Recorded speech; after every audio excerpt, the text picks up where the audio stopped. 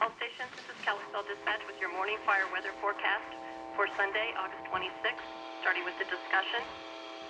Thunderstorms today across central Idaho and southwest Montana.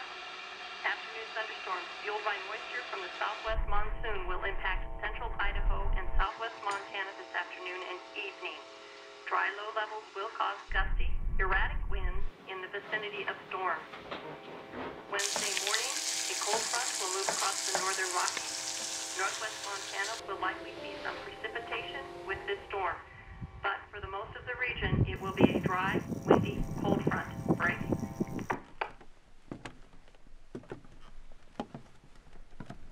Now you're in a building that's got nothing but glass walls, and it's on top of a mountain. It was built on top of that mountain because of the view that mountain has. 14 feet by 14 feet. So figure that out. That's 196 square feet.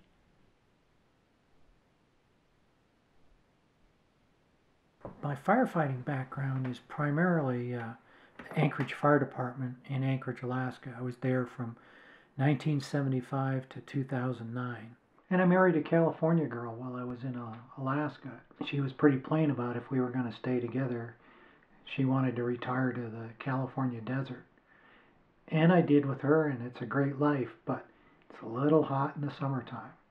It can be 115 degrees and humid. So after 2 summers down there after retirement, I asked her if she minded if I got a summer job someplace a little bit cooler and on top of a mountain in northern Montana is about as cool as you can get.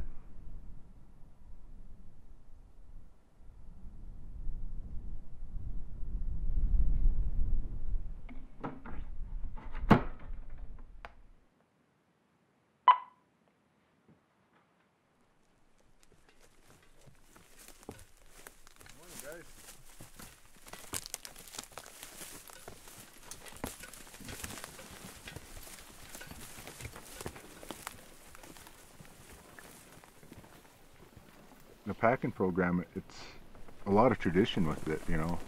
That's how the park was pretty much built, with horses, you know. And I think that's great that we still get to do it. Probably kind of a dying art, maybe. You could ask Luke, the lookout. He's probably has the same idea. I mean, these mountains are addicting. Once you start playing in them, you know you don't want to leave them. That's kind of the way it is for me. I, started packing and just fell in love with the job. It's a good way to stay in the mountains all summer, do something I love. Took a class online, learned how to ride, pack, and applied for the job and got it. No, I've been on horses my whole life. I guess you could say probably before I was born, my mom, there's pictures of her on a horse, with her pregnant with me. So horses have been a big part of my life, and still riding them. Oh, my name's Blue. I'm a Blackfeet there, and I work for Glacier Park.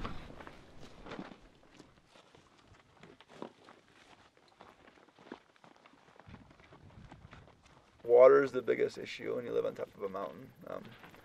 We've got a spring about 2 miles down. It's a lot nicer when they can bring it up for me. Food, propane. I pretty much run my fridge off of propane, my stove, stay warm with propane, and then whatever I need to maintain the lookout.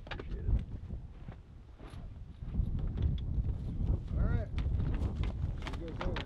Head up, gang.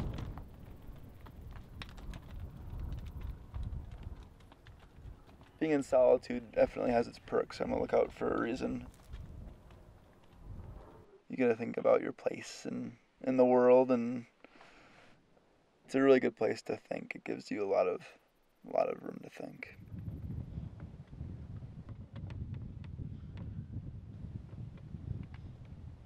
For some people, I think it holds a romantic idea about, shooting your own course in life. And, there's lots of romanticism with a lookout. It holds, finding something, figuring out what you want to do.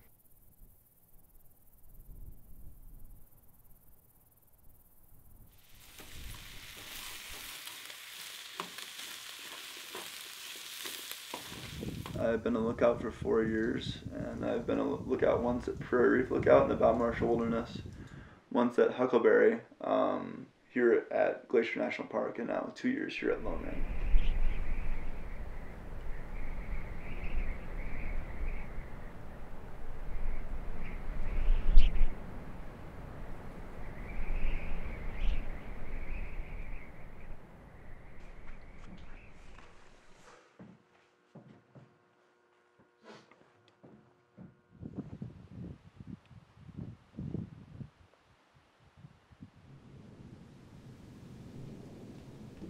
Swiftcurrent's a pretty unique spot, and not only is it almost centrally located in the park, it is in this rare spot to watch these incredible weather systems.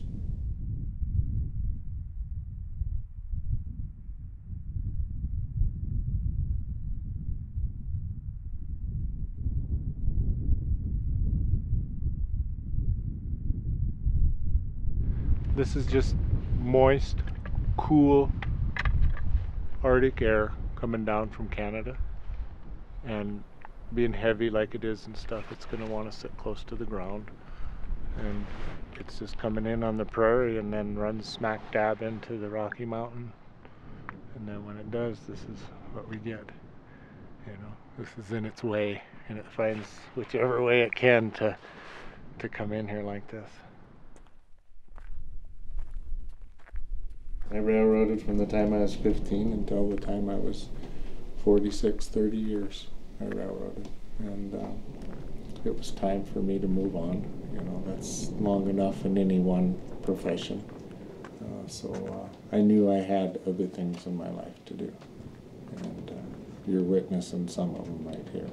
Yeah, just another leg in the journey. Yeah. You could kind of figure we're 2.5 months at the lookouts. 10-day hitch with 4 days off, you know, and then, like I said, another 3 weeks to a month of early stuff where we're just going from lookout to lookout, getting it prepared and seeing whose roof blew off and who didn't, because that's no joke. I mean, it may seem, you know, lackadaisical up here, but at 8,500 feet, everything's intense. The wind's intense, the sun's intense, everything's intense, you know. And it wears on you. It wears on you, no doubt.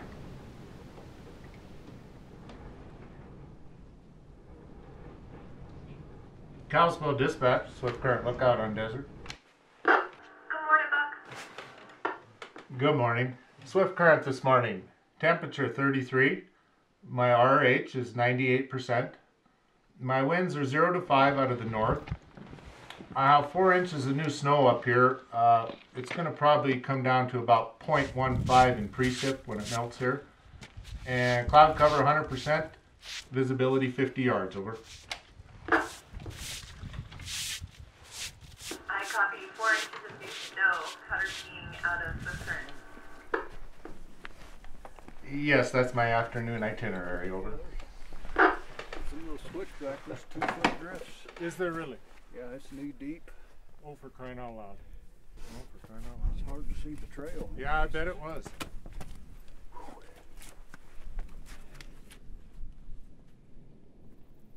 It's, I think, so many years of railroading that I listened to noisy locomotives and noisy people. And for me, it really is about just not having to listen to the world down there that's so chaotic and crazy and noisy and unkind. Up here, it's just the wind, you know? It's just the wind, and you can,